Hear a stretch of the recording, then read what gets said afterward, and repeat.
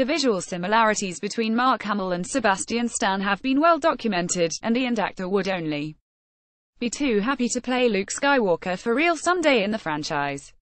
Led by J.J. Abrams, the current trilogy has brought back the original trio of Luke Skywalker, Han Solo and Princess Leia, but Hamill's Jedi was restricted to little more than a pensive glance upon an Irish hilltop inn. Happily, it appears that will feature Luke Skywalker in a far more prominent role.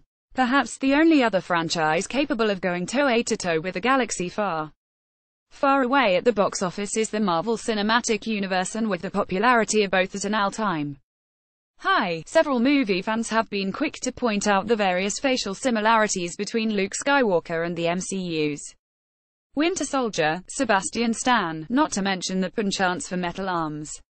Mark Hamill even joined in the fun himself, tweeting a picture of the duo with the inspired hashtag #MySaintSebastian, related Luke isn't on the dark side in Last Jedi. Although the comparisons are all in good humor, it appears that Stan would have absolutely no hesitation in taking on the role of Luke Skywalker in a more official capacity someday.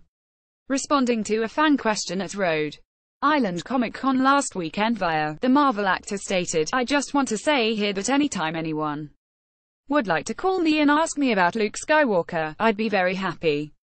Obviously, Sebastian Stan is far from the only actor that would jump at the chance to join the franchise, particularly if that meant taking on one of the most iconic roles in movie history. However, with Hamill himself acknowledging the similarities between the two, Stan perhaps has more chance than most. There's also the small matter of Rian Johnson's recently announced brand new trilogy to consider. Although it's far too early to say what these three films may cover, it has been stated the narrative is separate from the Skywalker saga, so Luke will not be featured in those movies. Stan's best hope would be for another spin-off set in the original trilogy era. Aside from the visual parallels, there are other reasons why Stan would be an ideal Luke Skywalker. The actor has already mastered the brooding protagonist part with his Winter Soldier and also knows exactly what is required to be an action star in a hugely popular movie franchise. With that said, would reimagining the part of Luke Skywalker with a new actor be a wise move in the first place? Disney has had considerable difficulty in the production of the forthcoming Han Solo movie, with issues ranging from director changes to the movie's title being roundly panned. Although there are likely many factors at play here, and the troubles don't necessarily indicate that the movie will be poor, it perhaps doesn't inspire confidence that rebooting the classic characters of the franchise is the way to go.